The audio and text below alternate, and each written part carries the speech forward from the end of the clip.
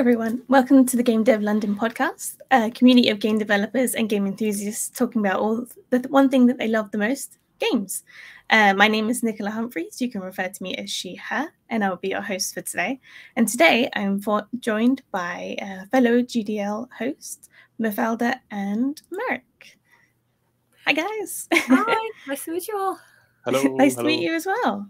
So before we start off the episode, you guys are quite new to the Game Dev London space, so why don't you guys introduce yourself to the audience? Yeah, I can go first. My name is Mafalda. I'm a producer and studio director here in Lisbon, Portugal, and I just joined Game Dev London to bring a bridge together to both of our communities. So it's exciting.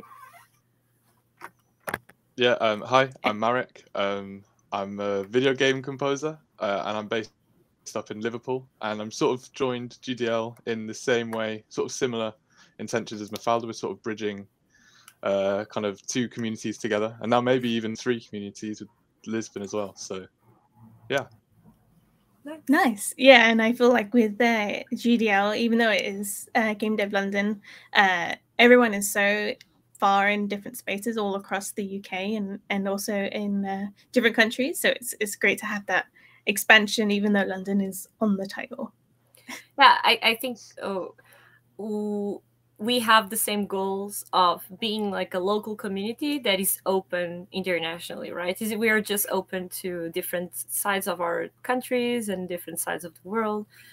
Because, yeah, devs from London or from Lisbon are everywhere. And we want to be connected. So it's fun. No, exactly. Yeah, and I feel like game dev is such like a nice space to bring everyone together, both virtual and IRL. Yeah, no, I thought it was quite funny how GDL is Game Dev London, but it also could stand for Game Dev Lisbon and also Game Dev Liverpool as well. I think it's just a happy coincidence that they're all cities starting with L. Yeah. Actually, I already told him the other one. Like I decided on Game Dev Lisbon because of you guys. When I was here in March, we went to a meetup next to the London Eye, and I was like, yeah, I should even just steal your logo, guys. And we were like having that conversation and being funny about it. But eventually, like, it just made sense that we are named after like our local communities, and then we're open everywhere else. So it's like super fun that we have like now it's like GDL stands for every single country that has L in it. So yeah, before we jump into the topic of conversation, which we've teased about a little bit with game dev events, I'd love for you guys to tell yourselves a little bit more, tell the audience about yourselves a little bit more. Sorry. So my icebreaker question to you guys would be, if you had to be part of any video game universe, which would it be and why? Should I go first? You go first? Yeah, go first. Me? Okay. Well, I guess it depends. So so my favorite kind of games at the moment are all the Supergiant games, Bastion, Transistor, Hades. But I feel like living in the world of Hades probably not fun. might not be great. So I think I'd probably just, if it's just about living there, I'd probably go somewhere pretty plain, pretty boring. But something like Animal Crossing, I think would suit me just fine. I almost had the same answer as you, Marek. But oh no, sorry. No, but I prepared my own, right? So I just want to preface my answer with saying that, yeah, I would never live in a place where people are killing each other because I like to live. And my pick is The Sims, because that's the only world where you can start broke, follow your dreams, and still buy a house. So Sims is my answer. No, that's fair. I mean, like with The Sims, it's still possible to kill other Sims, but it's less expected. Yeah, but you can date death, you can turn back from it, you can extend your life with potions. There's like a lot of ways where you can have a long, happy life. Plus with The Sims as well, you can just turn off the aging process and be like, I'm just gonna just gonna practice this skill forever. It's fine. And you can die when you're bored out of it. You know, like you don't want to be like a vampire that never dies. Like that's kind of boring at some point. You know, then you are like, oh, what is death? You need to have that edge. Like you can die, but at the same time, is like you can cheat death a little bit. What about yours, Nichola? You need to, mine? Yeah, what would yours be? Yeah. Oh no, I feel like I've never asked this question to myself before. Well, from the episodes that I've asked guests, we've had a lot of answers like Animal Crossing and Final Fantasy because they're just beautiful games to live in. But me personally, this is a good point. I should have thought about this. A game I guess I've been playing recently, which I love the franchise so much and it's just so pretty to look at, would be Horizon Zero Dawn. Just because of the uniqueness of all the creatures and the visuals of all the different areas. So like all the snowy biomes versus like the foresty biomes. I don't feel like I could ever get bored of just sitting there and just watching the world go by with giant mechanical dinosaurs going past in the distance. I mean, ideally, I wouldn't want to fight them. No, but if they are in the distance, like you're good. Yeah, exactly. Yeah, I feel like that's a way more exciting answer. I feel like we are so boring. Maybe I should have just gone with Hades anyway. I mean, with Hades, you do get a two-headed dog. I believe it's two-headed dog as a pet, so I'm all for that. And technically, well, it depends on who you are. You can keep coming back to life, but it's kind of tiresome. Yeah, and you know they're all about home renovations. You know, you can do stuff and you can decorate the underworld. So you kind of get a bit of Animal Crossing, but maybe with a bit more. Animal Crossing, but we're fighting in it. Yeah, that basically perfectly sums up Hades. Yeah. Oh, guys, hire us. Like we are great for communication of your game. Well, with that, let's jump into the topic of conversation for this episode. I mean, I would happily sit down and talk about Hades and video games all day. But yeah, with the topic of conversation for today on this episode is the importance of game dev events.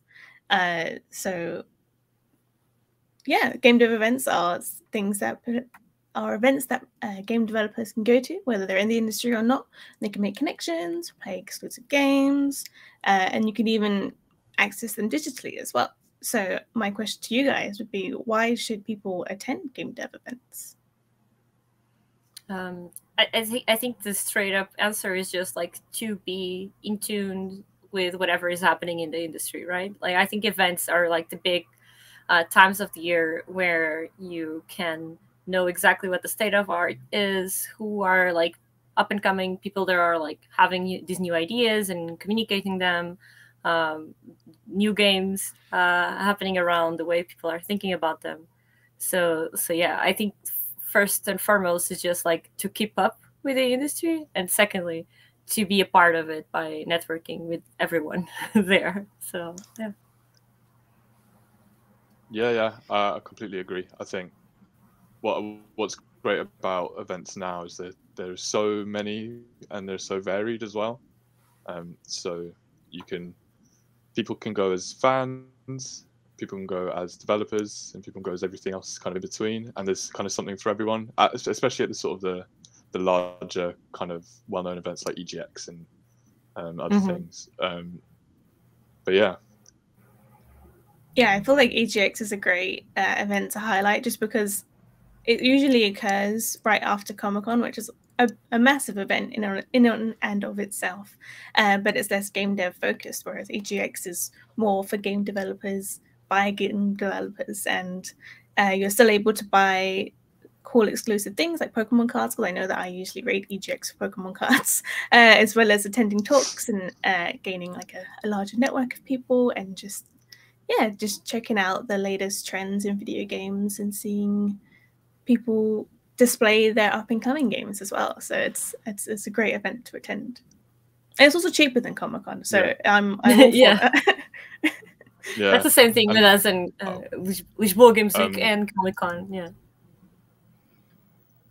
Oh, you could go, Gomer. Yeah, I just love how. No, sorry, I just love how things like EGX are. It's a real sort of celebration of games as well, in all their kind of forms as well, like board games as well, like role playing games, video games. Yeah, and I feel like with I really like EGX. I keep going. Sorry. No, yeah, like I always go to EGX, whether it's EGX the big one, XL, or the EGX Res, because they're so much fun to attend. And as well as talking about games, there's always a highlight of game dev groups as well. So I always know that there's like a Game Dev London group that always rocks up, as well as like Women in Games and She Plays Games. So there's always like a huddle of game dev communities that always attend these events. So it's a warming place to be for game dev knowledge and just game devs. Yeah, I would say like it doesn't need to be like a game dev centric event, right? Because as you're describing it, sometimes a lot of these events are also like BTC, like it's just for consumers and people that are playing games and families that are going to show up and bring their kids to see games. But the fact that there is like this game centric event happening around makes a point of meetup with devs, and I think it is going to happen all across the world. So even if you and sometimes even if in a location you don't have like specific events for game dev or like specific like talks events and things like that, it's more common to have maybe like a Comic-Con type of thing or something that is more just like games exist here, come and see, and it's a way to developers to like hang out and gather around and have a place of their own as well. So I think that's a very important topic that you guys brought up. No, yeah, that's a great point, because I remember in the last EGX that I did even see families walking around who would went to Comic-Con and went, oh, I think we wanted something more game focused, and then they went to EGX and they mentioned they had a way better experience because they could actually sit down and not be shoulder to shoulder with people and just enjoy playing games and meeting the people who make games as well. Yeah. So I'm curious. You guys say that you're very big into game dev events. I'm curious if you have ever participated in setting up a game dev event. Yeah, so for me, I think the first thing I joined as like a specific game dev event was Game Dev Camp in 2014, like the first edition that existed in Lisbon, and now I organized the Game Dev Camp for this year and the last two Game Dev Camps digitally. So it's been like a great experience to go from participant in those types of things and then be the promoter of one. And Game Dev Camp it's something a little bit bigger because it was our only developer focused event in Portugal for a while. Now there's like a few schools starting to set up like game dev days or like game dev weeks or things like that more and more. But back then that was like the only thing that existed, and it started from developers in the community trying to set up something, right? And so continuing that legacy, it's some of the most important things that I think we can do for the industry at the moment. It's just like, how can we keep improving, especially for us that we don't have as a developed ecosystem as London, for example. I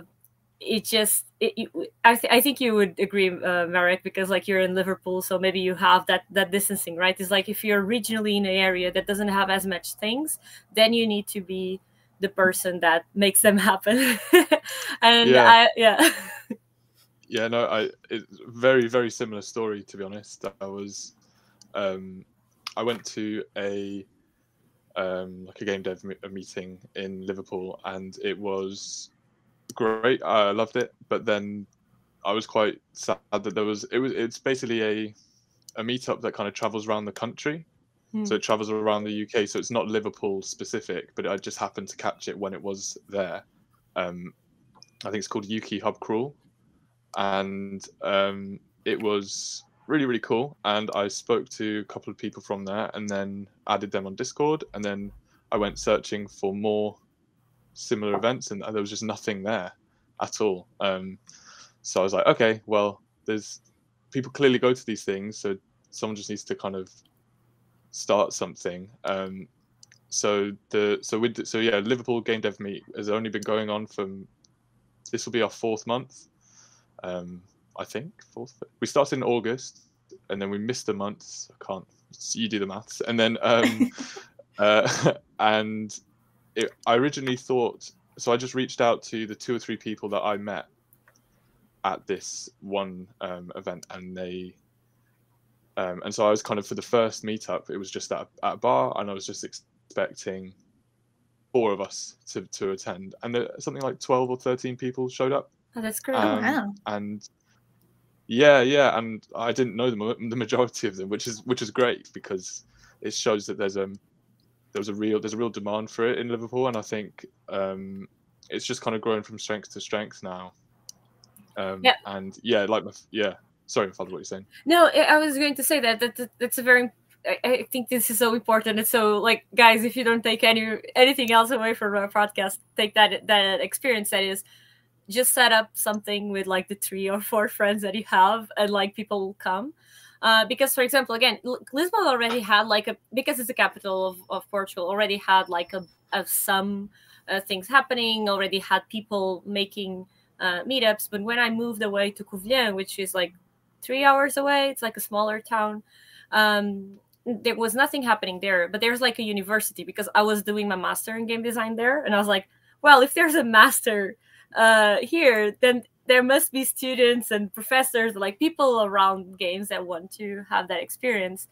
But it was like, oh, no one is showing up, or like this is too small, or there's like, even though there's like students, there's not too much students interest in developing community for some reason, whatever. And I think just taking away that fear of being like a small thing. And it's like, well, if it's 3 of us, it is a game dev meet. If it's 4 of us, it's a game dev meet. And if it's 20 or 60, it's already it is the same thing. It's like, how many developers do you need to be together to call it a meet? Enough to not be just you. No, that makes a total sense. Like recently I went to the Limit Break closing ceremony, and there were so many people who unfortunately weren't able to attend because they were so far away. So having these small little communities set up in different places across the world really helps draw everyone together, especially for large events in London that people might not be able to attend to. At least there's still like smaller events that people can still go to. So it's great. And you mentioned that you set up. Oh no! So go ahead. Sorry. Sorry. It's this connection. I think there's a bit of a delay. No, I was just going to say, I think knowing, just like Mafalda said, having those, even if it's just 3 or 4 people, having an outlet to kind of share your passion with other people is, I think, really invaluable. Whether you're a student, or whether you're looking for work, or whether you're already in work, having people to kind of basically nerd out with, right? And just and kind of share that passion with other people. I think for me it's been amazing seeing the kind of reaction in Liverpool, but also with like online communities as well. There's just so much out there, and you just have to kind of either find it or try and start something yourself, and people will kind of gravitate towards it.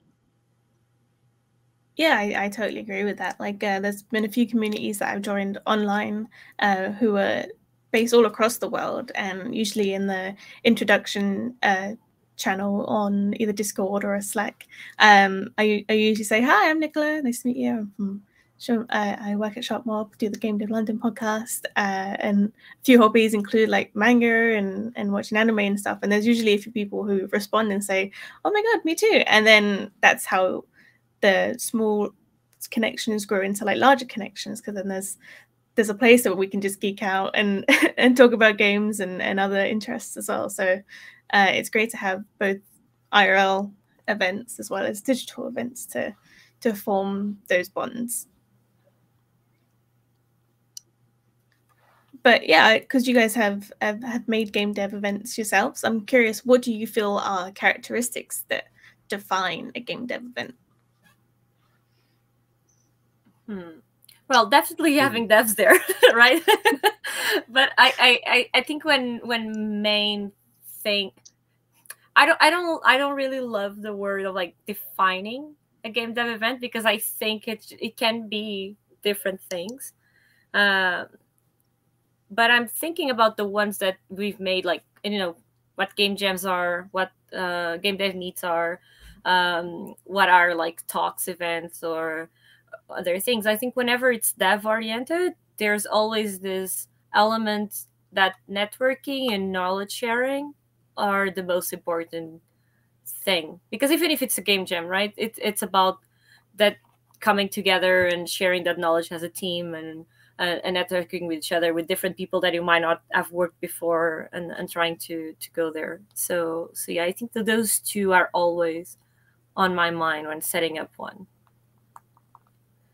But then it's like, if you do awards, it's a game dev event anyway, and it's a little bit about knowledge sharing, right? In the sense that you are knowing who is doing what, and getting together. Yeah, it's like you said earlier, Mafalda, about kind of being in touch with what's happening in the industry.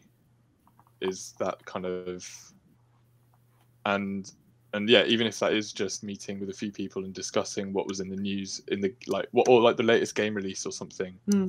And yeah, they take on so many different forms. I know there's one in Manchester. I can't remember the name of it, but it's almost like a club event. Okay.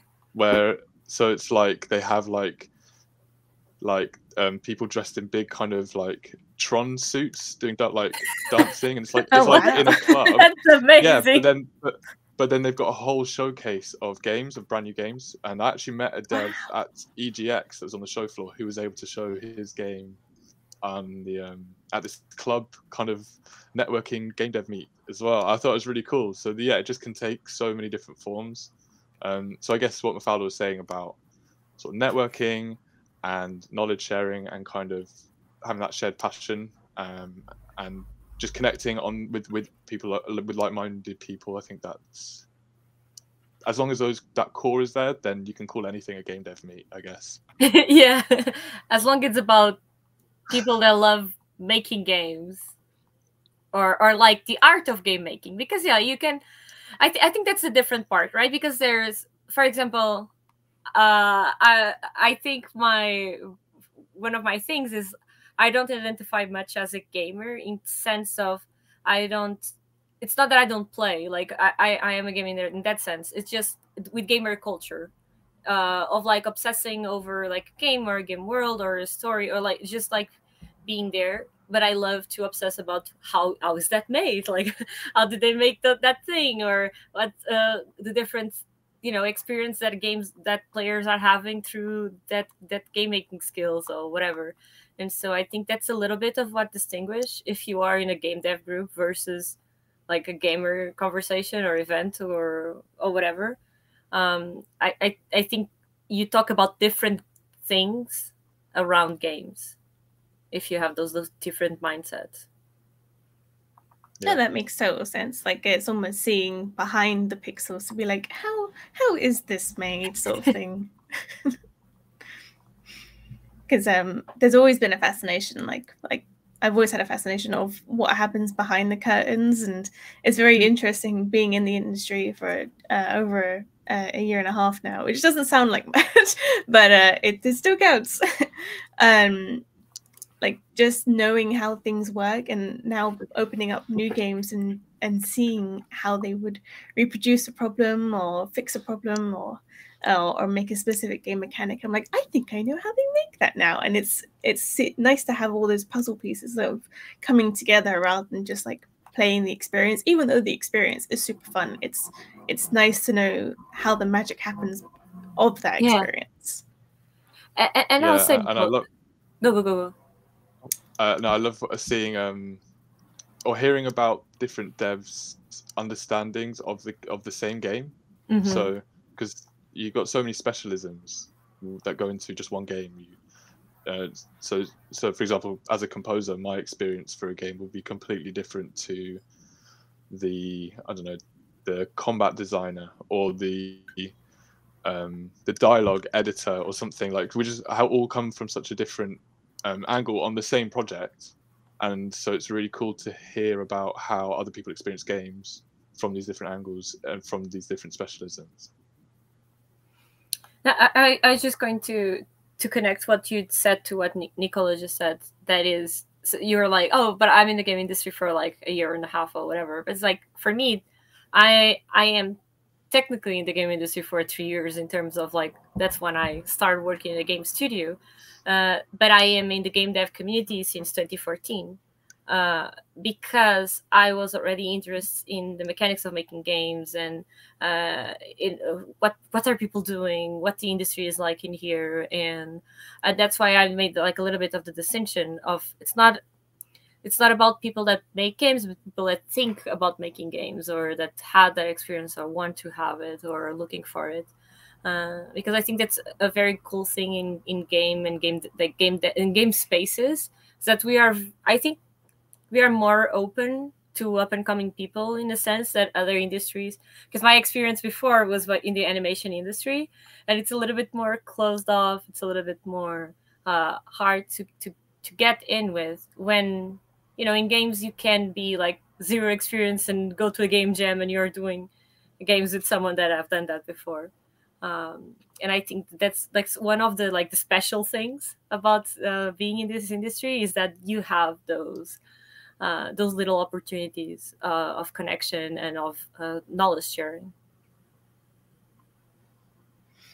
Yeah, I totally agree with that. Like, despite being in the industry for only a small amount of time, before that I was making game jams and going to these events. So even before I had like a professional label attached to me, I was still going to all these events and trying to build out that network, and just finding communities that had game developers in them to be like, hey, how do I join the industry? Or what would be your solution to approaching X, Y, and Z? And hey, I've made this project. What do you guys think? So even just like getting feedback, it's a small thing, but it really helps grow individuals who have not yet entered the industry. So it's a great way of like tying everyone who loves game development together, whether professional or not unprofessional, just like not in yet.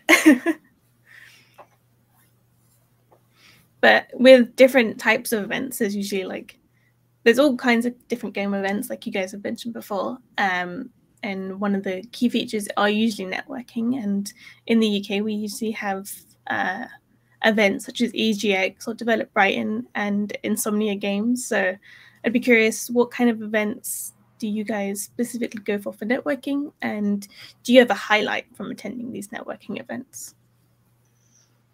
I think so. So this year, I've gone, in terms of like the bigger events. I've been to EGX, and I also flew to Poland for GIC. It's either GIC or GDC.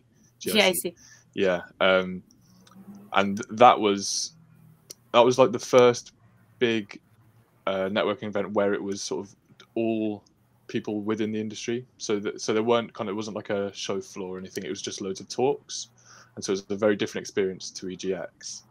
But I think in terms of networking and where I felt networking was the easiest to do, I guess, at least for me personally, was in the kind of the after events, right? So when I first met the people from Game Dev London, it was actually at EGX this year, at like 6 p.m. when the show floor had closed and everyone had gone to the pub, and we all met there because they were doing I think it was Kwang and Jade were doing some talks, and so yeah, I think that's kind of where I felt the networking was the easiest for me, was actually afterwards, because I find trying to approach developers on the show floor is very different, because they're so busy and they're seeing hundreds and thousands of people over the course of like 4 days, And when I first went to EGX, I was, I think, 18 or 19, and I just went in and was like, "Hi, here's my here's my stuff, bye." And then obviously I'd never hear from them again, because it's like, so yeah, it's finding that environment where people are happy to talk to you and not having to it's knowing when to get the timing right, I guess, as well. Yeah, for me, it was going to DEF CON, Gamescom 2019. It was the first time I went to an event as big outside of Portugal. And and it is like the biggest in Europe, so it was like, so whoa, there are so many floors and so many things, and there's so many people, and I went alone, but then as soon as I landed, I found all the Portuguese groups, so like I had like a support group of friends that I knew there, but then I collect like a bunch of cards, and I met so many people, and it was the most fun I ever had, and I went as like just like a freelance studio artist. Back then, I wasn't still a producer, and but that was the thing that opened the doors for me to work at Nerd Monkeys and to start a career in games, because then just being me around Gamescom and connecting to people, and actually like going outside of Portugal with Portuguese that then saw the talent and said, "Oh, I think you would be great working for my company," and so I really loved that. That is like a particular experience because of that. But I have been to other events that wasn't like only game developer focused before. For example, well, I attend Trojan Horse was a unicorn in Portugal, which is like a big event, but it's focused on artists, and you have people, you know, from animation, from VFX, from games, but in their artist perspective. And I think I connect a little bit more, and I was like in the smaller events, right, like Game Dev Camp, as I described before, but suddenly connecting with this big dev only international community it felt so big and so small at the same time, because you when you start going to different events. Now I've been to a bunch of them, to Pocket Gamer, to London Festival, to WAS, and to more Gamescom. And at some point you start to see a lot of the same people, or people that you start to recognize online, and all of that like makes you feel like you're part of this big thing that is actually like small islands everywhere. And yeah, that's what I love about connecting with game people. Yeah, it's always fun to like make connections on people online and then seeing them in person to be like, "Oh wow, you have actual shoes! This is amazing!" Like, just building that connection and then having that IRL connection. It's always like a great thing to have, and then like the opposite as well. Yeah, exactly. And even like the opposite way around. So having an IRL meetup and then seeing them online and digital, and then seeing what they're up to, and just then expanding upon that digital connection as well. Like I remember this year there was, because I managed to attend Develop Brighton, and it was super fun, and it was nice to not attend it in the cold, because I remember the year before it was more in October, so it was a little bit chilly. But this year it was more based in like the summertime, so it was nice to see game devs sort of relaxing on like the very pebbly beach of Brighton. And heading to the Loading Bar, which is a great game dev, or not game dev, but a gaming bar, and they were handing out like a free drink, so it was almost encouraging people to sort of relax and not have to worry about the talks that are going on, and just be like, hey, just make a friend, sit down on the bench, and vibe, you know. I think I connected your experience with so again, Gamescom 2019 was like a big event for me, and it was the first time I connected with Women in Games. They had the breakfast, like Women in Games breakfast, and the first thing that I noticed and I loved it was it was open for everyone to register, but giving priority to women. And then at the breakfast itself, it was like there was like a lot of round tables, and you could have your little biscuits in the morning and your croissants and whatever, and you would just like sit around. And the thing was, every table was named after like a specialization in the industry, like engineering and production and art and whatever. And there was like this woman leading the discussion, and it was only that. So it was like only like that was already super impactful for me, like the fact that like women were leading an event that was open for everyone. Because sometimes you can see like if it's like women exclusive events, of course, like there's only women there, but then you can see like men around the table, and they were participating in discussion, but they were being led by those women that they were in those positions in the industry, talking about their expertise. And I think that's like something that you also have in these types of events that kind of marks you for life, because you're like, you see those like you can do that one day.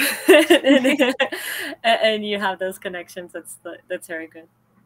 Yeah, and I remember at the same Develop Brighton that I went to this year, there was an event I went to that was organized by the Save Point community. Mm-hmm. And when you walked in there, it was also round tables, and there was like a food set up as well. But on each of the table, there was a little pamphlet that said how to network. And one of the top questions was ask if they have pets. And I was like, oh, I like the fact that it's not even mentioning game development, even though we are all game developers here. It's just like, oh, we'll just get to know each other and just build up a connection through our fluffy companions, but whether they are digital or real. But yeah, it was nice to just have that sort of list to have that comfort when you're networking with people, because like even when I started out in the games industry, it was so hard to approach people, like you said, Marek, before, and just be like, hi, this is my portfolio, this is who I am, please hire me, thank you very much, and then walk away. Whereas like it was nice to just have a chill environment, so we didn't have to worry about putting on the professional game dev face and just be like, my cat's named after Harry Potter. Like it was a nice experience. But with some of these networking events, there also usually tends to be award ceremonies as well. So I know that Develop Brighton has a award ceremony, and there's award ceremony focused events such as the BAFTAs and the Games Award and the Gamescom, like you mentioned before, Mafalda. So do you guys have a fond memory of watching a game dev award ceremony, or just an award ceremony with games? Not. I mean, so I don't tend to watch them. I don't know if that makes me a terrible person or not. I think it's great celebrating different specialisms and really people being recognized for their work. I just have never sort of sat down and sort of actively watched like a live show. Like I might come up on my Twitter feed that someone's won or someone's been nominated that I know, and I just give them congrats and props and everything, and which is great. And so they are great. I just don't particularly watch them. I think that might just be me. Well, actually, like I'm a little bit like you. Like I don't normally like watch award ceremonies, but I really want to be nominated for one thing one day. And so one thing that I did is like I created an award ceremony, because that way I could participate in it. And yeah, so that's like my funnest memory of right now, because it just happened like I don't know 3 weeks ago. We organized the Spotlight Awards here in Lisbon, and it was about highlighting the industry around Portugal. And for me, what that award ceremony had in special, I already participated in another one. PlayStation Talents have award ceremonies here as well. I think now they're digitally, and I go with that. I think it's just because they're more local, so they feel a little bit more close. And that's sometimes something that you might be lost, right, Marek? It's like the reason why maybe we don't watch it is just because it's like, yeah, maybe we don't know the devs directly, or like we know about the games, of course, and things like that, but it's like it's not as a proximity thing as other things that we're describing. But for those, since are more local and in the X as well, like I have accompanied a little bit of those award ceremonies. But for Spotlight Awards, what I loved about it is that it was more about celebrating people that are not used to be celebrated. And I think that it extends to others. I think definitely that might extend to Women in Games Awards and a lot of just like game awards around the world, because like, yeah, now they're big, but we were not that big before. And I think, and you know, like game developers weren't even be credited for the longest time. And I think those little ceremonies are an opportunity to show. I remember on the BAFTA this year, it was this year that Unpacking one. I believe that, so. Yeah. Yeah, and just like see them, because I met them in the BAFTA nominee party. I didn't attend the awards, but then I follow up the awards a little bit, and it was so special to see them win, because then you have those connections, right? Then you met the developers, and then you were like so excited for them. You're like, oh, they really deserve to win, and it was like so awesome. And I think they are a very important moment to celebrate people that are not used to be celebrated elsewhere, especially like, again, times are changing, but the media normally doesn't look at games in a in a fun way, and you know, like our parents and the people around us.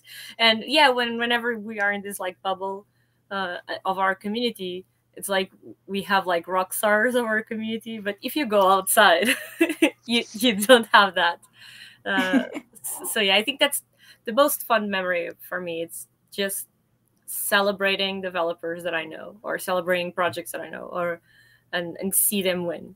I think that's just like so heartwarming. And yeah, like I remember going to just a small award ceremony. I think it was more of a game jam ceremony, and Zarum, the makers of Disco Elysium, were there, and they were participating in this game jam because the game had not yet been greenlit. So it was interesting then watching them a few years afterwards being on the stage of BAFTA, and I was like, I've met them, they're really nice. And then seeing them grab an award for the game that they worked super hard on, and it was kind of strange seeing that, but it was also kind of like a pat on the back for them to be like, yeah, you guys did it, you deserved that, it was a really good game. Yeah, and I think something that's so great about the game dev community in particular, I feel, is just there is so much positivity, and there is, at least it feels like everyone wants everyone to win. Like at least maybe amongst the, maybe not at the very, very top with all the AAAs that are battling out for the top spot, but amongst so many other sort of communities and people, there seems to be a real outpouring of encouragement and engagement, and kind of a genuine want for people to kind of help each other. And things like award ceremonies are kind of a perfect example of that, I think. And the fact that there are so many smaller ones as well, like the ones that Mafalda's sort of helped set up, and it's given me ideas now. Maybe we should have one in Liverpool as well at some point. Oh, yeah, we can talk about it. yeah. Yeah, I think it's really cool, and that's just something that like one of the reasons why I've loved the community in general is that outpouring of positivity and wholesomeness, I guess. Yeah, like I totally agree with that. Even digital ceremonies such as game jams, like I remember I participated in the GMTK game jam earlier this year, and just saying that I participated in the game jam and then watching everyone sort of hype up that game, it was really wholesome to see. And then even though we didn't get close to the top 10 that were announced by the organizer. It was still super nice to have that positivity and wholesomeness of everyone else sort of like pushing us up to be like, you did it, this was a great game. So it was lovely to see that. And I feel like with award ceremonies for game developers and for games, it's can be difficult sometimes as well, because they are usually hosted in America, but like you said, we're now expanding to different countries, so it can be more of a local time. So, for example, with the upcoming Game Awards, which are happening next week of this recording, it's probably happened by the time this episode comes out, but you never know. It starts at I believe it's somewhere around midnight, and it doesn't end till like 3 a.m. So it's difficult to see the awards that do get given if you're watching it live. So it's nice to now have those experiences that we can experience more closer to home, so we don't have to worry about having 5 different coffees just to stay up to watch it. Yeah, and there's always YouTube highlights afterwards as well. Oh no, exactly. That's normally what I do. Yeah, it's always nice to sleep and watching Jeff Keighley talk about a new game at 2 in.m. It's kind of hard to concentrate. Yeah. But usually with award ceremonies such as the Game Awards and sometimes Summer Game Fest as well, they usually come with like a load of new announcements. Other events that more focused announcements are usually E3, which had a massive following for the They say they're coming back, but we all know they're not. It's like One Piece finishing. We know that it's going to finish one day, but it's not going to finish. But are there any upcoming announcements that you guys are looking forward to, or any announcements that you thought were super up there with just being awesome? in terms of like new games? Yeah, new games and upcoming updates maybe. I mean, I love The Witcher 3, so I can't wait to play the updated Witcher 3 for the like next gen. Breath of the Wild 2 as well. I'm super hyped for that as well. But yeah, those are like the 2 things on my radar at the moment. I mean, there are plenty of others, obviously. I could go on, but I won't. I don't know. I don't really watch a lot of like the announcements. I think I watch more award ceremonies and announcements because it's at that gamer thing, right? It's more about just like, hi, this game is coming out, and I'm like, yeah, whatever. Whenever it's out, I'll play it. But like Nintendo, like the Indie World show, it's always something that it's. I like to see the post thing. When people are like, "Oh, this is a good game," and I'm like, "Okay, I'll go rewatch the thing and see all the cute games coming up and the awesome direct as well." I am really fond of starting to see more highlights in these announcement games of things that weren't considered true games to the mainstream audience like just a few years ago. So having something like a wholesome direct, I think it's a great positive thing. Just to, not like to have this instead of E3 or whatever. It's just like to have this on top of all the other things that we have. That we have a corner where you can highlight some type of games that sometimes, if they were in a highlight of like a E3, would be like, oh, this was a bad E3 because it was just like indie games and not enough AAAs or whatever.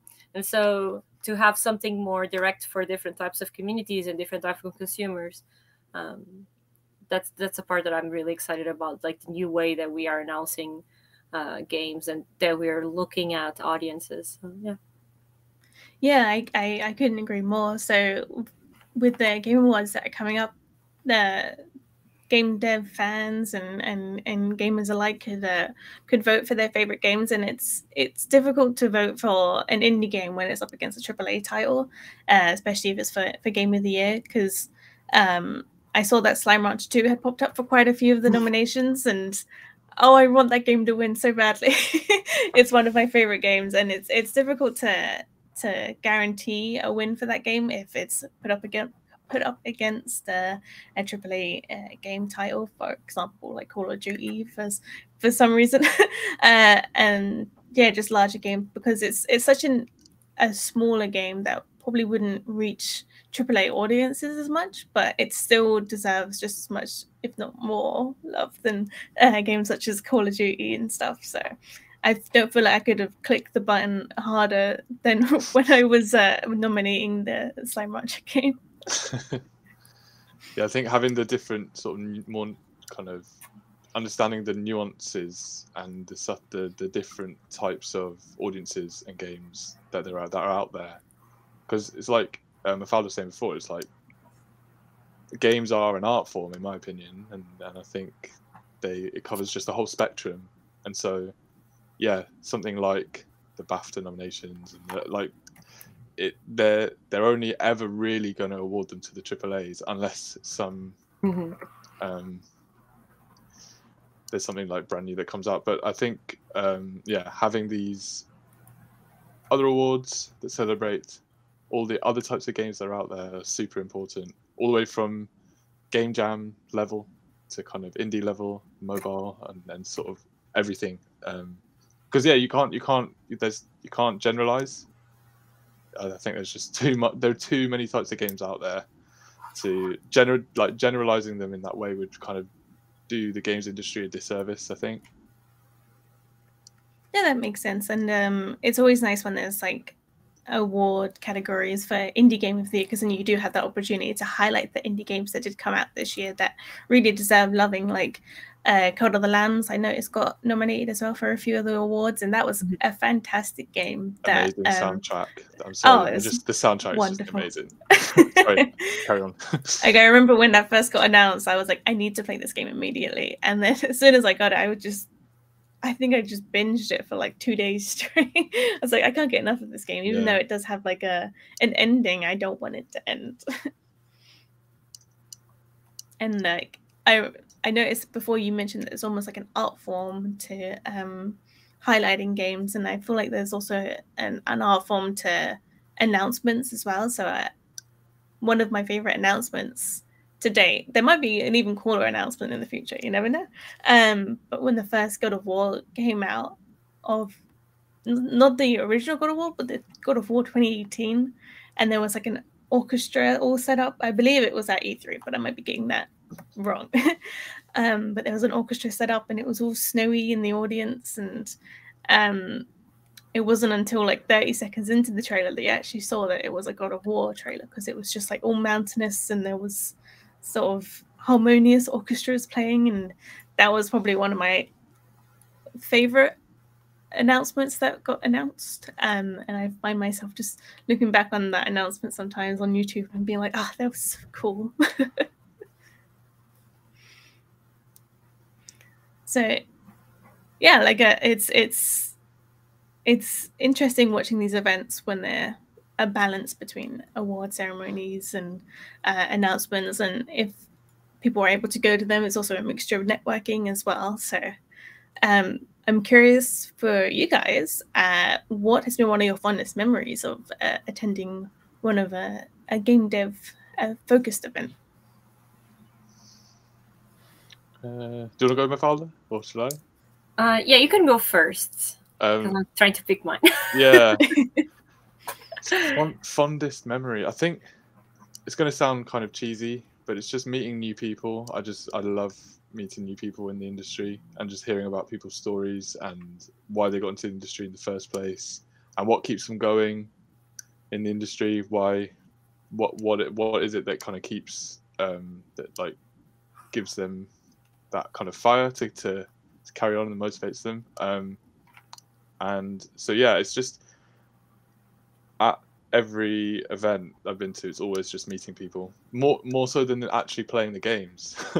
I think when I went to EGX, there was a day where I didn't play a single game. I was just talking to people, and I think that might have actually been my favorite day because of the people I was able to speak to and the connections you're able to make. So it's kind of a general one, but that's kind of mine anyways.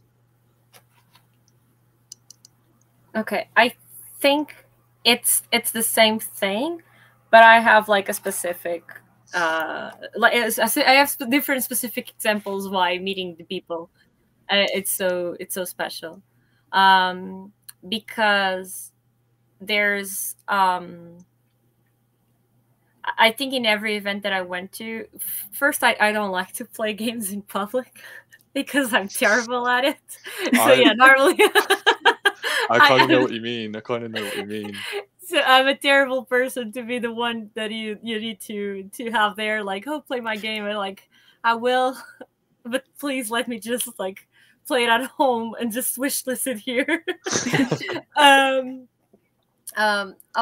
but there's like a bunch of times where, for example, skipping a talk that I might have planned to go to and just like hanging out with someone transformed the entirety of the event. One of those times was in Lisbon at one of the game dev camps. I think probably 2018 that year. That Greg Buchanan had just made like this awesome talk about narrative design and his writer journey. And after the talk, there was like this group of people around, like some students asking questions, things like that. And I remember I brought up something about Florence being one of my favorite games at the moment, and what that was meant to me. And then Max Pierce was there listening, and he was like, "Oh, I saw what you said about that game. One of my friends made it, and so I'll tell about it to them and whatever." And so when we started talking, and then he was like, "Oh, wait a second, let's have coffee," and then. But I'll grab my other friend, and the other friend was Kristen Shihaya. Like is an art director, like awesome person. Like I love him to death. And he was like, "Oh, but this is like too late to coffee. Let's just have lunch." And we're like, "Okay, let's have the other friend." And the other friend was Rich from Off Grid, and he had just gave his talk, and he was like, "Okay, let's all go grab something for lunch." And then we had the entire lunch just talking about life, because Rich just had like a little kid, and Christian was proposing to his girlfriend at the time. They were going to get married, and we were talking about life with each other, and just like getting to know us in a very like grounded level. Like for me, they're all. I was still studying back then. I was still not like in the industry, and it was nothing about that. It was nothing about, oh, I work for Ubisoft as an art director, or I work at whatever. It was just like we're all on the same level, sharing our life stories and sharing what made games special for us and why we're like in this life journey. And I think that's what's one of the most impactful ones. But after that, I think I always try to find those moments in whatever conference I'm in. With different people, and just like have time to not care about missing something that is on the schedule, to just connect on a deeper level with people that I care about in the conference. Yeah, that's the real benefit, I think, of going to in-person events wherever you can, is those kind of special connections that you might not get otherwise. Yeah. Yeah. Oh, and I almost stole a glass from the BAFTA nominee party this year with Tim Schafer, which was like the best thing ever. I didn't get to like take a picture or anything else, but we plotted a way to try to steal it. We figured out we couldn't, because there's like a bunch of girls around, and we only had like the little, bags that only carry your phone and nothing else. But we almost stole a BAFTA glass. To be fair, I feel like when we're networking with game devs out of a super game dev environment, it's so easy to become super mischievous and be like, "Oh, so what do you think about this?" And "Oh, that looks like it's not nailed down. We could totally take this." Like it's crazy the amount of times I've brought up how embarrassing my nieces and nephews can be, just to game devs I only met that day, to be like, "Yeah, one of my nieces got stuck in a chair, just as you do." So, like, it's nice when the game dev is sort of turned off at the game dev events, and we're just like humans that also have game dev as a backup topic. Yeah, definitely. So with all these networking events, I'm curious, have you guys seen any unique ways that game devs have networked, or anything that you thought was a super efficient way of networking? Ooh. I think if there's an efficient way of networking, I would love to know that. Because I think networking takes time, doesn't it? It's like you've got to have different touch points with just one person, maybe 3 or 4 times before anything further might kind of come of it. I think there. I heard, in fact, it was Kwang's talk after EGX, and he spoke about how, which I thought was quite interesting, is like whenever you're at a talk, try and sit in the front row, because for a lot of people, myself included, is like idea of hell. You don't want to do that. I'd rather just be right at the back, and then I can kind of sneak out if I need to. But it's like, go to the front, and then if there are any photos being taken that might get posted on the website, you will probably be on there because you're on the front row. And then the person that's speaking, or they will sort of, you're right there in front of them. So if you were to talk to them afterwards, they can connect you to what they were doing earlier, and it kind of gives you a way of maybe approaching them, and they go, oh yeah, like you're right there, and also asking questions at talks as well, kind of so that people who are on the stage kind of, if you were to meet them afterwards or approach them afterwards, you already have that connection there. I'm a suspect because I wrote a Peshakusha talk about networking just for this Fuck Gamer Helsinki. And I'm going to put everything online. I just want to page it like nicer than how it is, because it's a Peshakusha, it's just like images passing. So I want to put like the text of the talk together.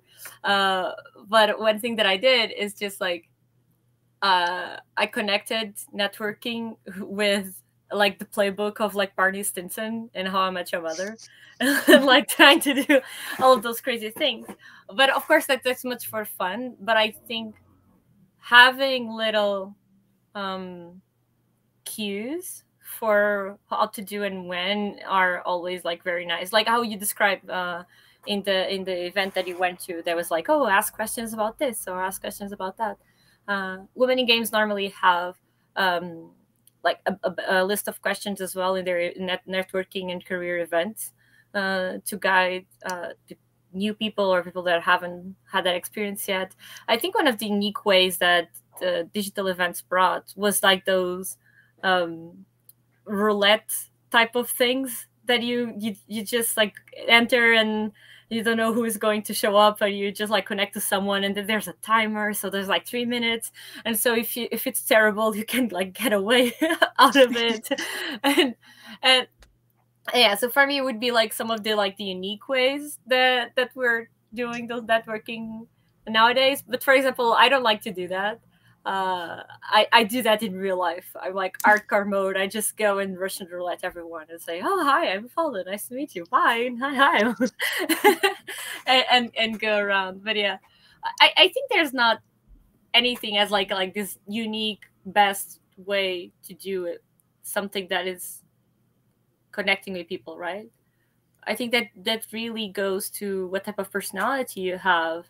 Like, are you more of a quiet person? Then probably you are not good at going to a party and you just be uncomfortable, not in your means. So I think if you are that, maybe something like you're describing of being this front row and like just asking questions there in like in the safe environment that people are seeing you, that will work very well.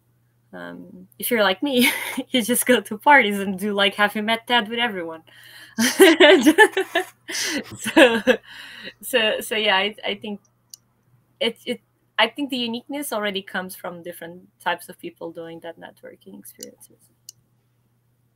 Yeah, that makes a lot of sense. And I was in a fortunate position this year to actually be up on a panel talking about all things game development and how you would go about designing a game. And I could remember who asked me a question, and I could remember some of the faces on the front row, but as the rows went further and further back, it was very difficult to remember that they were part of the crowd. So I had like a few people come out to me and be like, "Oh, I was part of the crowd in your talk," and I was like, "Oh, were you?" But then in like the first few rows, I could distinctly remember who they were because I was like, "Oh, you asked this question. It's a great question," or "You were wearing a brightly yellow top, so I would remember this." Because I remember in a few of the events that I've gone to, people usually wear like super bright colors or unique pieces of clothing, just so then there's that little thing that you can remember them by. Because I remember on my first few events, I would wear these dungarees that have like rainbow dinosaurs on them, and I'm like, yeah, I was the rainbow dinosaur person that you met at this event a few years back. So, as well as like sitting in the front row, I feel like it's a good way to have people remember you, so then you don't just like blend into the hundreds, if not thousands, of people that you met at a game dev event. Yeah, I think I was actually, that's just reminded me of someone that I spoke to called Tim, and I met him at a Warrington Games meet, and he said that he brings cookies with him to events. That's a great plan. Yeah, it's actually a pretty good idea. Yeah, so and that's like the icebreaker, right? It's like, do you want a cookie? There we go. And then you get talking. It's like immediately you have an in it. Because I think that's the hardest thing. I think for a lot of people is the initial contact, right? It's like we're all there. Well, most people are there to connect and to network, but you don't want to go up to them being like, hire me, like straight away, you know, or something like along those lines. And so yeah, something like you were saying about what type of pet do you have, or wearing an item like a hat or dungarees or something that's maybe a bit of a sentence starter, and bringing cookies in. I feel like it's a good one as well. Yeah, like I remember on my first few days of being at Shark Mob, I was like super grateful for the opportunity, but then I realized I'd be sitting in a room with a bunch of strangers that I didn't know. So I was like, I know, I'll make a bunch of brownies. So then if they like the brownies, therefore they'd like me. And I remember that went super well, but that does mean that I've had to make brownies for any big occasion ever since joining Shark Mob. So it's a blessing and a curse. But it does mean that I get to trial run any baking recipe their way to be like, oh, I've added honeycomb into these brownies. Yeah. What do you think? I guess if you ever wanted to give up that title, you just accidentally make a terrible batch. Oh yeah, exactly. and then everyone, yeah. I put Marmite in them. Oh, my mistake. Yeah. I remember at a game dev event that I went to. I think it might have also been developed Brian. That's a pretty good highlight, actually, now that I think about it. There was someone at one of the booths who just had a QR code, and they mentioned that like they talk to so many people every day that it's hard to just like open up LinkedIn or open up Twitter on their phone and just immediately start like adding people on a social network platform. Sorry. So what they had was just like a little QR code that linked to a link tree, which had links to their Twitter and their LinkedIn and website as well. And I thought that was like a super great way of just giving someone your social platforms without having to like worry about internet or worry that you misspelt their name on like on a platform or something. So I thought that was super interesting, and they were even like giving them stickers to be like, hey, if the internet isn't working at the moment, just keep the sticker and then you can scan it later. And I was like, that's such a great way, because that's the one issue with technology in large events is that the internet just plummets. It's so hard to connect to anything while you're at these events, which is good because then you can talk to more people, but it's unfortunate if you actually want to continue that connection digitally. Yeah, I think so many devs bring like kind of merch as well. Maybe not something like Develop Brighton, but something like EGX where they're on the show floor. It's like tote bags, free pencils, rubbers, or whatever, just like with their logo or with like a QR code or something. Maybe not a QR code on the pencil. I don't really know how that would work. But yeah, I think just having little things like that just to make more of an impact, but not be too overbearing as well, I think is quite important. It's like, oh, that person was cool, and I like their pencil. and then there's always opportunities for follow-up afterwards. Yeah, I totally agree. And even going to just like normal events away from game dev, if it's a case of like, here's a free sticker to remember this event, I'm more inclined to remember that event. So for example, I recently got a new tattoo, which is no shock because I always get loads of tattoos, so it's fine. But recently they brought out a whole bunch of new stickers for their tattoo shop, so I just grabbed a bunch of them, and they're such unique designs. It makes me want to go back and get more stickers, but then I'm also in the predicament of being like, well, if I'm going to go back and get a sticker, I might as well get another tattoo. so it's having little like novelty items are a great way to just like bring back people to the memory of having that initial conversation, that social memory. Yeah, definitely. And like even at the Save Point event that I went to at Develop Brighton, they have they handed out little pin badges. And thanks to that pin badge, I'm now able to remember the name of it because there were so many different events that were going on at the same time, and I can remember the memories of talking about cats in a round table while eating brisket. It was just like, that's a good time. I like that. So just having like little things, it's nice, but then it does have the issue of if you go to an event where everyone's handing out things, it's great to have free pencils, but then it's hard to remember who gave you that pencil. Yeah. Have there ever been any novelty items that you've ever picked up that were different to the rest of the ones? So was there any like unique item or special item that you picked up in your objective of networking at an event? Oh, I have like the most special one from this year at Pocket Gamer Helsinki, because I'm an ambassador for Women in Games since 2020, and I started working for them this year. So I work as an ambassador coordinator, and the sponsor for the individual ambassador program is Keywords.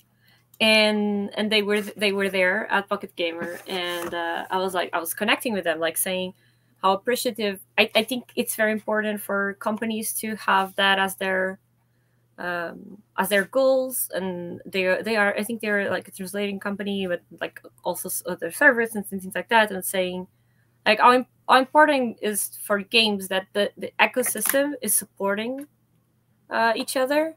Because again, we're just talking about developers, right? But it's like that these events are not only about developers, are about, again, just the services and the financiers, right? The publishers and the investors, and I think that's the big part of all of this. It's just like there's an ecosystem that makes games function.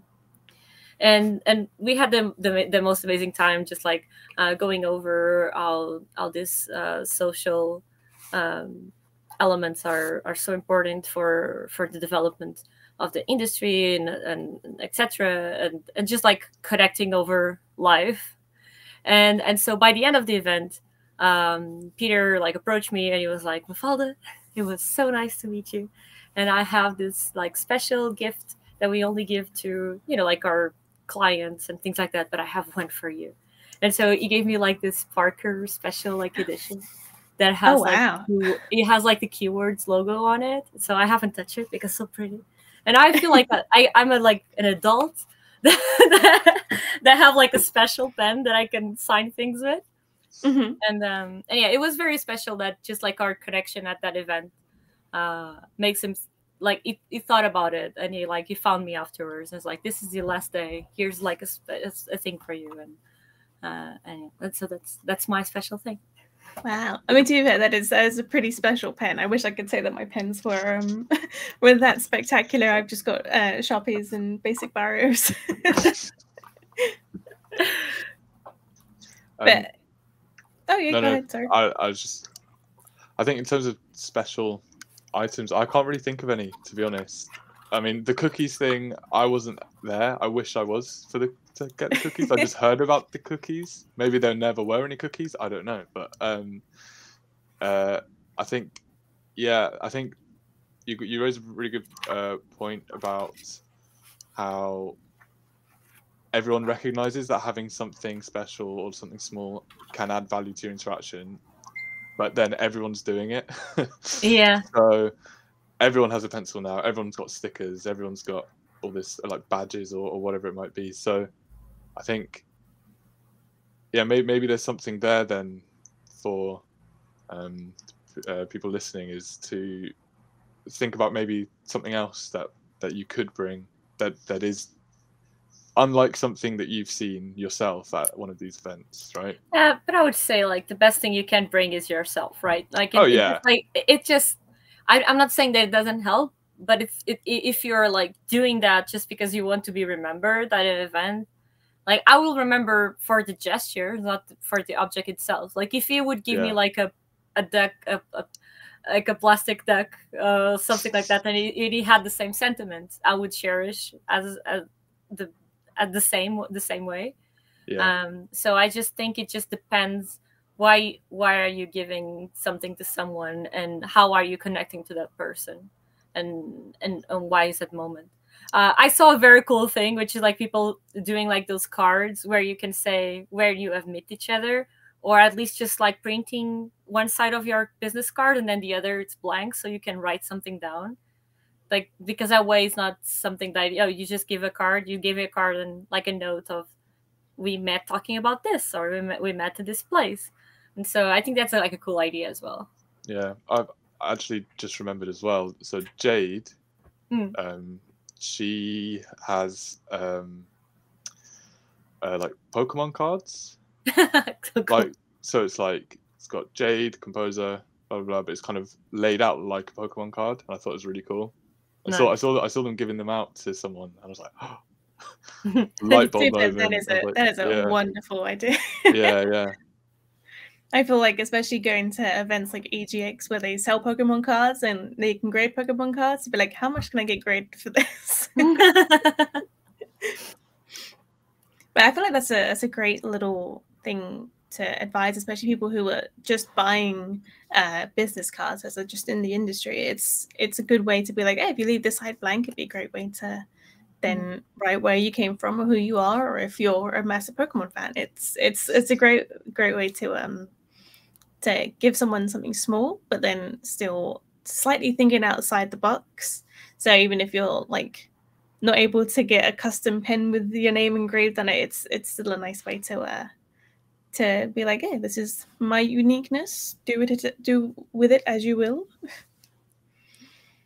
But yeah, with so many events out there and so many events that are growing, for example, your event in Liverpool, you said that it's only been like a few months, but it's a success story. So I'm curious, are there any events that you'd like to attend in the future, or any events that you'd like to make in the future? So the Liverpool one is actually, we're having our first official kind of speaker event in January. So very much looking forward to that. A little bit nervous. I hope it all goes well. Don't get any technical issues or difficulties or anything. EGX is just always like, I will always go there. I think mainly because of the pricing as well. I think that's something that's maybe not discussed as much, I think, is the pricing of a lot of events, and in terms of like the tickets. But I'll always be going to EGX. I'd love to go to GIC again, and if I can get to the next develop, I think I would love to do that as well. And then just constantly keeping my ear to the ground for local ones, Manchester ones, more Liverpool ones as well, of course. Just trying to get to as many as you can, really, and just seeing what sticks. I think that's, if you have the ability to get out and get to these events without, obviously, I don't know, breaking the bank or taking up too much of your other kind of life commitments. If you're able to get to these events, go to them and bring all these things that we've spoken about today with you. Maybe not all the pencils and all the cookies, but the kind of the tips to just kind of, because it's you kind of have to practice it as well. I think it's the first couple of events you go to, you might not come away with any connections, but at least you've gone, and at least you've made that initial action, and so if your intent is correct, then you just kind of keep going. So yeah, I'll just be going to as many as I can, basically. Yeah, I couldn't agree more with what you said of like just practice, because for me, like I think, for example, Trojan Horse was Unicorn was like a big thing where I practiced being an international event, so what that meant, like what that structure, what that energy also, because it was like a full day event. It's from morning to night, and there's so many things happening, and then you have like this FOMO of not wanting to lose anything. And then like the first year, I think it was like 4 days, and I had like the 4 days all scheduled out before, super planned, and did all of that. And I went to all the talks that I went to. But like the second year, I think, was the first one where I missed some talks, and I went to some like alternative events or alternative activities that was happening. And then I think only like in the fourth, fifth is when I was like confident enough to sometimes say, yeah, I don't need to go to one more. Like it's not that talks are not nice, but it's like you need to open opportunities to connect with people in other ways, to approach people in a more not look at my portfolio way, but hey, like how's life, how you doing, like. And because I think that's one big part, right? It's like networking, sure, it is like a professional tool. It's something that you use to find job opportunities, to open doors, to get knowledge, but it's all about sharing. So you need to give first as well. I think that's a very important part, and it's more about creating the connections themselves. So it's not, and I think you see that like in the composer world, like the joke about like doing the Dynex and all of that, and you see a lot of like, because of that competition, you see a lot of like people going to events and be like, oh, so you need a composer for your game or whatever. It's like, don't be like that. Like, just say, or artists do the same thing. It's just like, oh yeah, but if you ever need like a freelance, and it's more about, well, I do these things and I think like this, and this is my life experiences, and this is the way I think about games. And then another person can say, oh, I really like that. Like, I think you might find, or I have this friend that is doing a project that might connect to that, or whatever. Like, if you share more about yourself, then it's easier to get connected. And yeah, just to not go away from your question, Nicole, it's, I have a bunch of events I want to attend in the future. So my goal now, like, I'm doing great. I'm being able to go to one more event than that I haven't gone in the past each year. I would love to go to a GDC one day, but that kind of breaks the bank, right? So we know that is like the big whale type of event for us in Europe. Is like, it's very, very expensive to go. Yeah, that makes sense. And like, I feel like the price limit is always something that can almost gate off some people who want to attend some events. So going to the free option of the Develop Brighton is a great way to jump in there. But there is also the option to buy a ticket, which is more like the talks only. But I feel like with an event like Develop Brighton, it's more for the networking than anything, because there are so many game devs out there, and there are so many events in and around the event that it's kind of hard to sit down and listen to a talk when there's like, oh, this person over there is giving free ice cream, and like it's sponsored by this community, and there's an event over there at the same time as 3 different talks. So it's nice to go to these free events. And even there's like paid events that are not breaking bank level, right? There's like $10 or 20 or euros for us. Well, you guys have pounds, so yeah, the audience understands. But I because I think like it's good to have the thought that it's like you are investing in yourself and in your future by attending those things. I completely agree with you with the free things, because like I've been to all of those, especially like with the digital revolution of COVID, right? Everything went online, so being online, I was able to go to things that I couldn't before. Well, I went to the GDC online version, and I went to White Nights online, and I went to like a bunch of different events that I couldn't go other way. But I would always say to have like try to go to your local things and to your free local things, like the meets, like things like that. But have like budget to go to like one thing a year, or whatever that could open your horizons. Because I think what you were saying, Marek, about I went to Poland and it was different, because I was just like, for me again, it's the same way to when coming to Gamescom and DevCon, was just like getting out of my local area and my local comfort zone and going to these other events that are like a little bit bigger. Yes, it's a little bit more expensive, but it just opens the way that you think about the world and what game dev is.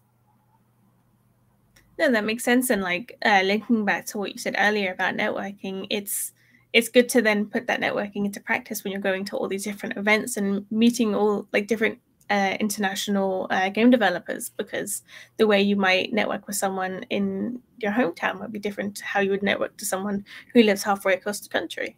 Yeah. So that was one thing that I super struggled with first joining the industry, because all I really had to provide were brownies, but it's hard to make brownies for every single event that you go to.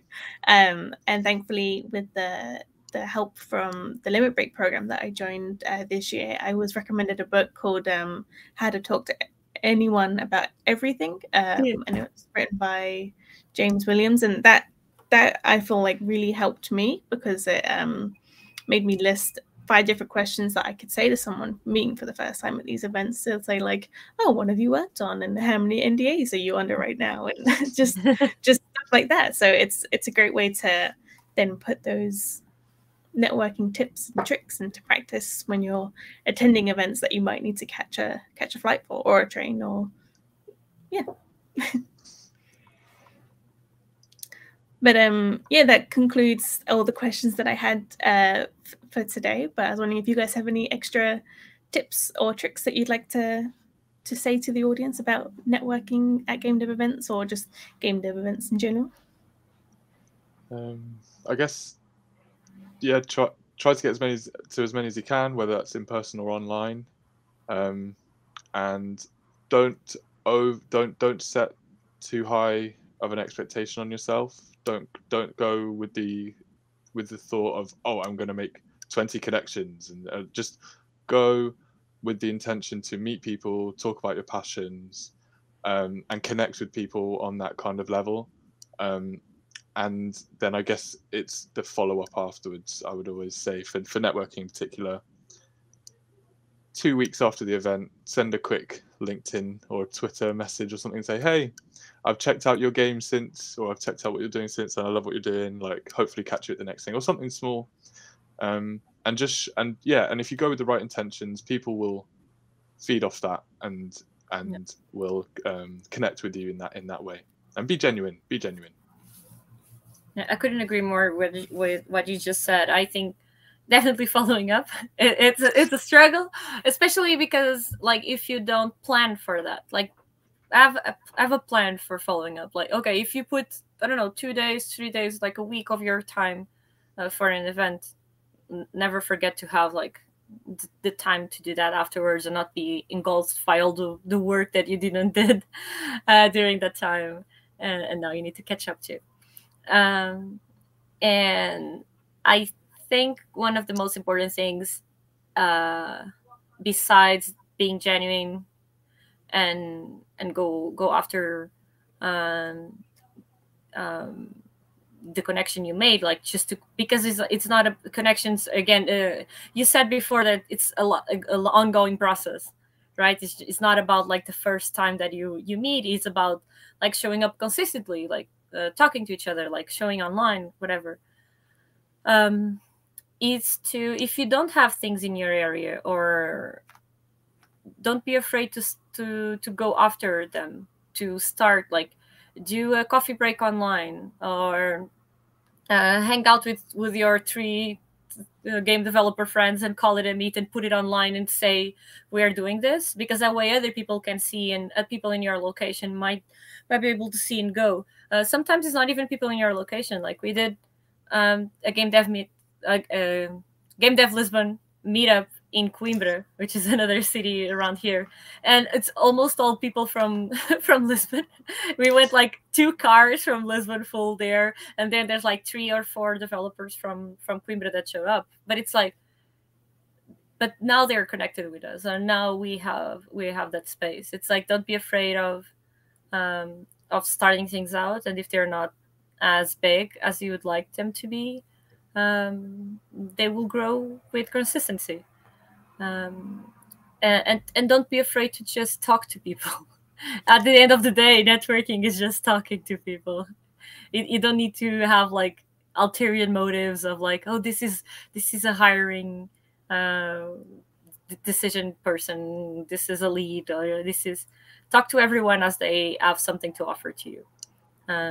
If you're talking to a student, if you're talking to an industry veteran, if you're talking to someone that hires or to someone that doesn't, they all have something important to share, like their perspective, their way to think about games, the way to think about the world, and treat everyone as they are important to you. No, I couldn't agree more with what you both said, and I also just want to add the fact of just be kind as well. It's when you're going to these events, it's difficult enough to network, but when you're just like being kind, it's like, oh, people might remember you a little bit more than if you were like throwing F-bombs everywhere. And I mean, people haven't, thankfully, but it's just put extra kindness on is always nice. And thankfully, with us being part of the GDL community, we have different resources in which people can also network as well, because we've got the Discord and we've got the podcast where people can then leave comments and continue the discussion, and then we can sort of build a network from that and just be like, hey, this is a great podcast episode, and I'd like to chat to you guys about what you said in this episode. So it's with GDL, we're able to open up more opportunities for people to talk to each other, and also like have a audio or video discussion as well about the things that we like to talk about most.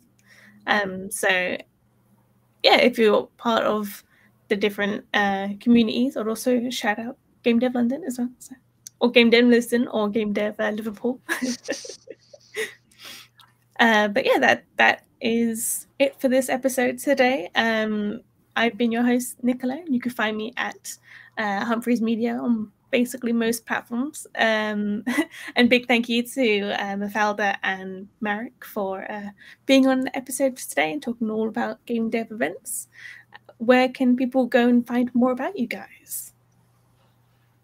So for me, people can just like search Somewhat Merry in social media, Twitter, Instagram. And if you want to connect with Game Dev Lisbon as well, search gamedevlisbon.com and Game Dev Lisbon and all social media as well. It's our handler. And excited to connect with you guys. So you can find me on Twitter at MJ Smagala. And also if anyone's based in Liverpool or Northwest or just UK or happens to be coming to Liverpool, you can find us on Twitter as well at Liverpool GDM. We've got this the same Discord name as well. Nice. That's fantastic, guys. Thank you very much, and thanks to everyone who tuned in. And be sure to check out Game Dev London for the latest updates. And we're all there as well, so come say hi if you like. We're super nice, I promise. But yeah, otherwise we shall see you there, and see you at the same time next week with a brand new episode of the Game Dev London podcast. Bye everyone. Cheers, bye. Thanks, Nichola.